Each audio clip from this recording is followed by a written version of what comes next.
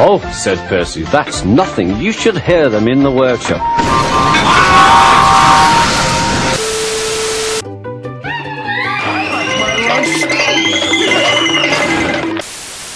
Good. I expect he enjoyed himself, didn't you, Gordon? No, sir, I didn't.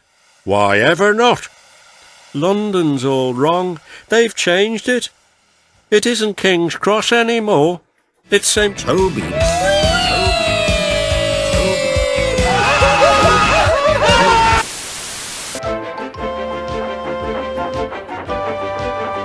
When he reached the workstation, he felt exhausted.